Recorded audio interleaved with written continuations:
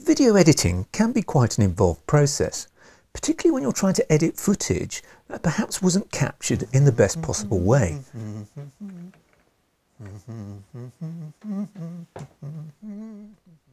Anyway, over the coming months, I'm going to be sharing tips and tricks that I've used on videos that I've produced for some of my clients. Who are you? I'm a figment of your imagination. In that case, be gone with you. The power of video editing. Cue the music.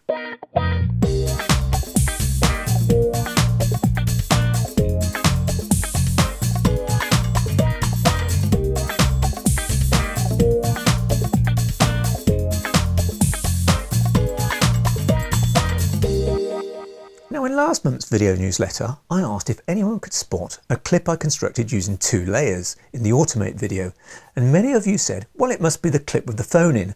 Well, it wasn't, because that actually is constructed using 4 video layers, and we'll be covering that in a future tip. But the clip I was alluding to was the clip with the bonnet up. So let's take a look at how we do that now. Now, we're in Final Cut Pro, and we're trying to produce this clip from 2 clips, this one and this one. Now, in this clip, I really liked the performance from Abby. She did a great job throughout the project. But what I didn't like was this bonnet. It really didn't look like a car. Whereas in this clip, as we can see the door mirror and the bonnet, it really does look like a car. So what we need to do is isolate the bonnet and the car in this clip and superimpose it on this clip, and hopefully it doesn't look too strange. So the way we do that is by sending it to motion and using a mask. So let's do that. So we'll send it to motion, save it with the existing name. We're using Motion 4 in this, but it's pretty much the same in Motion 5, but we are using Final Cut Pro 7, which is the reason why we are using Motion 4.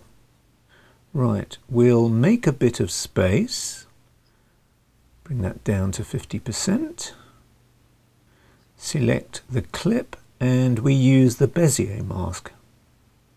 And we're now going to isolate the bonnet as carefully as possible. Now, I'm going to do this a little bit quicker than I would normally do. However, if we were doing this for real, I would take a little bit more time over it. But hopefully you'll get the gist of what I'm trying to do. Move that up a little bit. There, and there. We've got a strange thing going on just there, so let's pull that in. Now we'll just feather the edge just slightly by about -5, and we save and quit motion, and hopefully that should come back into Final Cut Pro, and it does. So you can see we have transparency here and we have the car isolated. So we'll pick this up and put it on top of the other clip, and you can see that they are essentially now one. The next thing we need to do is tone this down a little bit because it's slightly overexposed. So we now go into the effects and select color correction 3-way. Put that on top of the clip and bring the clip up in the viewer, and just bring down the exposure slightly. And we should also bring down the saturation because it needs to be in black and white. Now, in real life, if we'd filmed this, you probably wouldn't see this bonnet in focus like this. So we are just going to take it out of focus a little bit by using a Gaussian blur. And we'll look at the filters now, and we'll bring this up to maybe 5. That'll do. 4 or 5. Okay. And now the last thing to do is to turn Abby into black and white.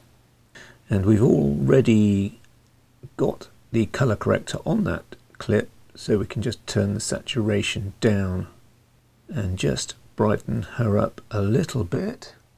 There we go. And that is how we created this clip using 2 layers and a mask in motion. If you like what you saw in this video and you'd like to learn more, then please do click the subscribe button. In addition, if you'd like to receive a newsletter, then please click the link below in the description. Thanks for watching. See you next time.